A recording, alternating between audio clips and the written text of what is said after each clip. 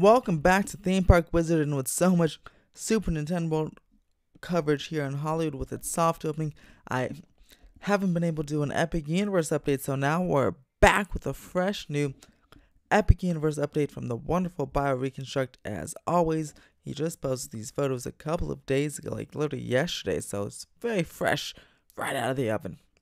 And right now we have an overlook of the entire site. The massive site, and you can see a lot of this stuff forming right now. You can see the pond, the fountain, and the hub. You can see the classic monsters area, Super Nintendo World.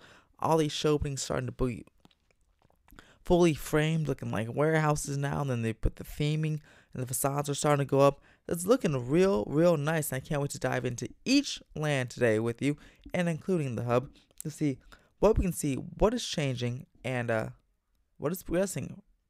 The whole thing is pretty rapidly. Alright, so the first area we're moving on to is the classic monsters area, and here's an overview of that area. You can see the massive showboating to the bottom. That is the e-ticket attraction that's going to be have the Forbidden Journey like ride system. Thing to Frankenstein's castle, or Dracula, I think it's Frankenstein's castle, where all the monsters will be let out and attacking you. Then we'll do a deeper dive into the roller coaster, which almost all of its track has been put up now, so that is cool. And they'll even have a kind of a rumor to have a shuttle element, so we'll get into that as well. You can see the village, the two buildings to the left, those small buildings by the portal. Those are going to be the entrance village to the whole land. Then there's some structures in the hub that are not part of the land, but there's a restaurant and a gift shop that are just outside the land, and we'll get into those as well. So let's start off with this e-ticket attraction.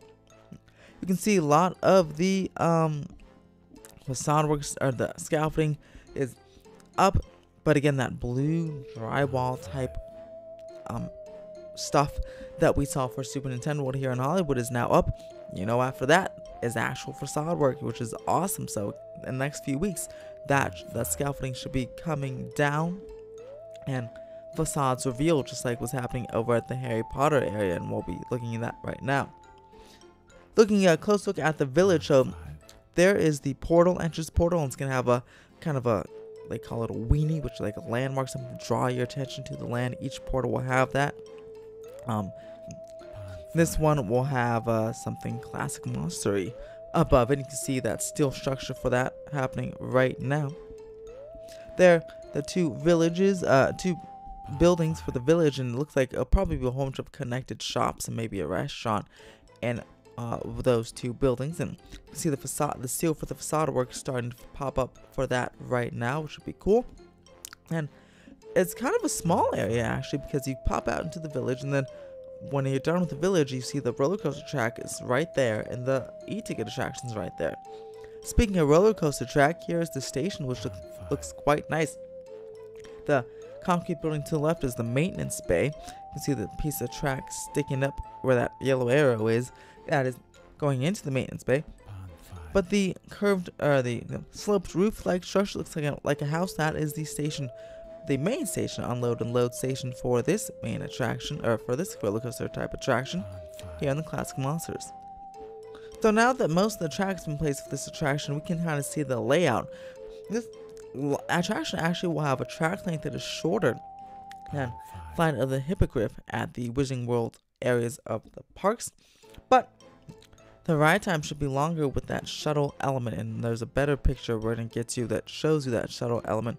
But there'll be a scene too, which is where that yellow arrow is, and there will be some type of barn or house structure that is being constructed. You can see the steel there, and that is where that shuttle element is going to go. You come out of the station, and you're going to launch immediately up a small hill, and you're going to go over a couple of high banked turns there, where you'll undoubtedly be spinning quite a bit, and then you're going to go in that typical intimate mock style, a little shuttle inversion. So it's gonna do what Icebreaker does, where you'll get like a small launch, but it won't make it up that high bank turn, that very tall one, and you'll bounce all the way back, and then you'll go through it again, kind of a back like a seesaw type of launch, and then you'll be finishing the track layout there. And there might be a show scene inside that barn, not too sure yet. But this is actually the Epic Universe entrance right over here. Large entrance gate, and I'm sure exit gate here. And there's you can see a little kind of a pathway, a roadway, making some definition down on the bottom there below. I'm sure they'll have the iconic Universal Arch, I'm sure, and plenty more. But yeah, it's the first time I really saw the entrance really start to take shape. And yeah, looks like it looks great, looks huge, and I can't wait for it to be finished. Looking over this area, this is the Helios Hotel. Still slow to go there, but you can see the massive cranes there, filming that. You can more defined kind of semi-arch shape there.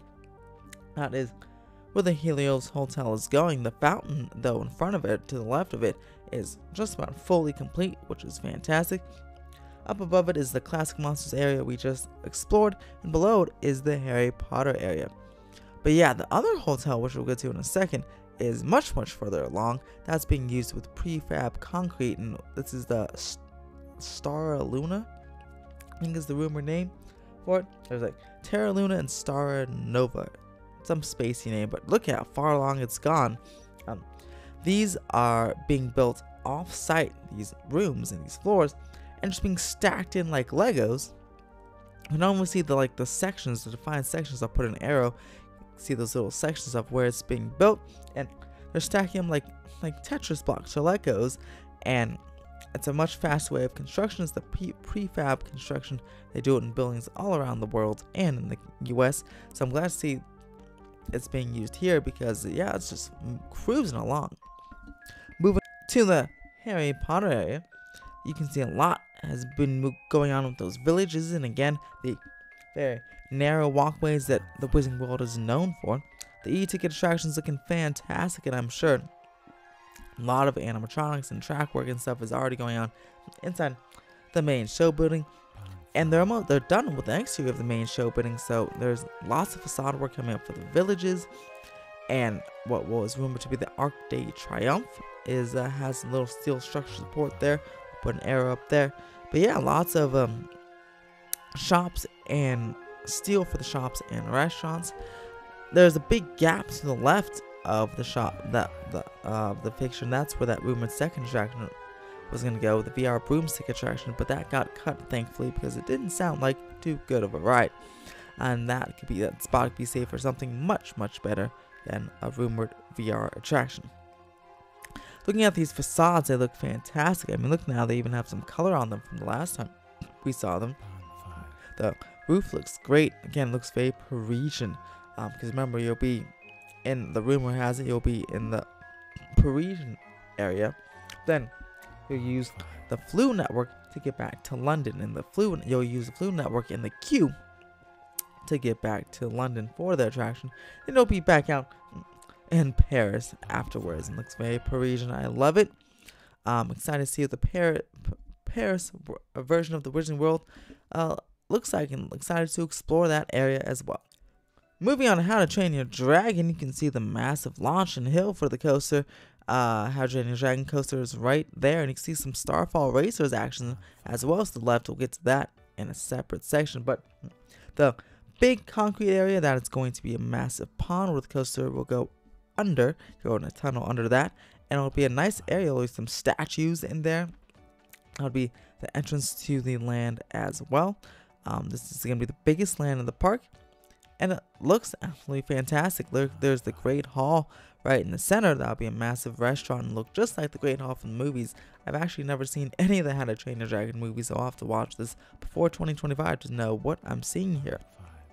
But there's the maintenance bay for the coaster attraction and the final brake run leading into the station. We'll have some deeper views into that, but in the lower corner of the picture there, you can see the stage for the massive theater show. 900-seat theater is being constructed. Not the stage, but the seating. See that area in yellow? The seating area is being dug out, and it looks more defined, more and more defined each and every video, which is great. This thing is really progressing along. It's absolutely incredible how fast they do this stuff. Or how fast Universal does this stuff. Looking at the maintenance bay for the coaster attraction again, a lot of the track is covered because they don't want to get it dusty and dirty. But yeah, there's the maintenance bay is up to the top of the photo. The bottom is a gift shop, I believe, a gift shop or restaurant for the How to Train Your Dragon area, or in the hub. And here's a much closer look at that theater. Again, 900-seat theater show similar to the similar or the same as the Untrainable show from Beijing is rumored to come here, and it's a big enough show theater for it. That show is absolutely fantastic from what I heard. And yeah, you can see the massive stadium seating starting to form, and we'll see this covered up, I'm sure, in the coming weeks and months. And then lastly, for the How to Train Your Dragon area, we're going to go and check out some of these statues that are rumored to be built here. Permits indicate that 2 statues are going to be built in this pond here, and it'll greet you as you come, into the land. It'll be an entrance as you come into their world. Again, haven't seen How to Train Your Dragon, so I'm not sure what the world is called, but I'll get the name for it next time. But yeah, this area looks highly immersive, and I cannot wait to go visit myself. When it opens, guess what? In just 2 years, it is already 2023. That is insane to me. Insane that it's going to open by the summer of 2025.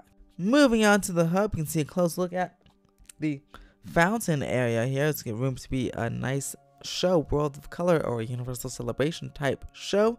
It has 360-degree seating, and then you'll have a view of the fireworks show that'll be popping up over the hotel as well. So this will be a prime spot for some nighttime entertainment and daytime entertainment at the resort. Moving else along in the hub, we'll see lots of various structures and buildings. This will be a restaurant that is being formed here. You see Super Nintendo World over to the left over there. We'll get to that in a future clip. But yeah, some restaurants and a couple of rides and lots of walking paths and ponds here in the pond. In the hub. The hub will look absolutely beautiful as a wonderful city walk type central location with a couple of rides. So I like this. I cannot wait to see how this shapes out coming up in the future. This is the rumored Moon Pie restaurant by the Classic Monsters area. You can see the on the top corner there, the coaster track and the village of Classic Monsters. But yeah, this will be rumored name Moon Pie, and it's a pizza restaurant, but space themed. And this looks to be a couple stories, so this will be one of the bigger restaurants in the hub, but not the biggest, but this will be one of the bigger ones. So it should be a nice place to dine out while you're waiting to get into Classic Monsters area. And here is one of the 2 rides in the hub area, just below the fountain. You can see up top. This is the rumored mock spinning attraction. Now, it could have some water to it, or it could just be the carousel attraction. Not sure what it is yet, but it's likely going to be like a spinning water carousel attraction type of ordeal.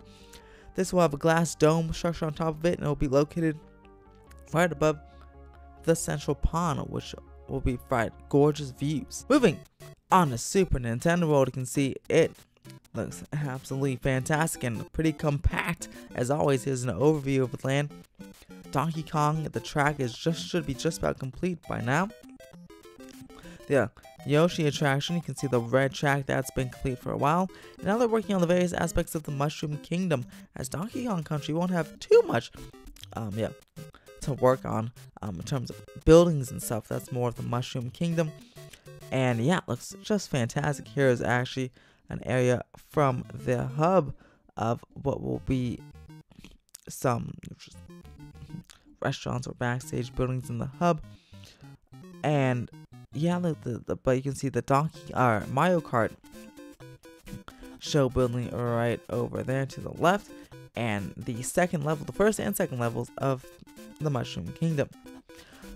Close look in the Donkey Kong area. The track is again fully complete. The rest of that will be walking area and mini games, additional mini games, as well as some snack and beverage carts. And we have yeah, I just cannot wait for this ride. There's a massive indoor show scene right there. A couple of show scenes, including the load and unload area to the right. Mario Kart show brings to the north of that, and then of course Yoshi's Adventures in the yellow track to the left. Moving closer into Super Nintendo World, we have a lot of you can see the staircases for the Princess Peach's Castle in the Mushroom Kingdom. You can see the one show scene, or I guess there's two show scenes for Yoshi's Adventure. One's kind of the load area, but the one actual show scene is being constructed, and that's where the pyramids are going to be. That is just some steel right now, but this is a very short show scene. Yoshi's more like a people mover for the land and adds some kinetic energy, but yeah, it's nice to have some animatronics and show scenes. It has animatronics indoors and outdoors, so it's quite a lovely attraction. If they could add some power band experiences to the attraction, that would be cool as well. Out of Super Nintendo World and back onto the hub for Starfall Racers now. This massive mega attraction is going to be huge. I mean, look at all those footers. Sure, it's going to be dueling and racing, so that's why there's double the footers, but it doesn't change the fact that this is going to be massive. You can even see some massive support structures for the ride's tallest hills right over there. And this will be zooming over 70 miles per hour as you'll be racing through space. And look, there's a beautiful track right there. Nice symmetry. It's almost like a kind of an honorary replacement for Dueling Dragons. There won't be any inverted, or it won't be an inverted coaster, but it's still a racing coaster, and it will be Universal Orlando's only racing coaster in the resort. To the bottom, you can see a little bit of the How to Train Your Dragon coaster as it goes into one of those final launches. But moving on to Starfall Racer, you can see the maintenance bays. There's 4 tracks again. There's 2 for each side. 2 for each side, and right next to the station. And then there's a station. Then it's gonna be the launch underneath the station, which is super cool as well. Hard to see it from this photo, but those green supports are abominable. They're huge. Those are massive support structures for massive airtime hills and turnarounds on the back side of the land. This will be a thrill mega speed machine. Not sure how tall this will be, but you can guarantee it'll be going over 70 miles per hour, and it'll be certainly one of the star attractions, especially for thrill junkies at the park, which will be very exciting as well. So that concludes our massive Epic Universe update. Look at that, 18 minutes so far. That's crazy. A lot going on here. Are you guys excited for Epic Universe? Let me know what land or ride you're most excited about, or restaurant, and comment down that below. Subscribe for more Epic Universe and theme park updates, and as always, have a fantastic day.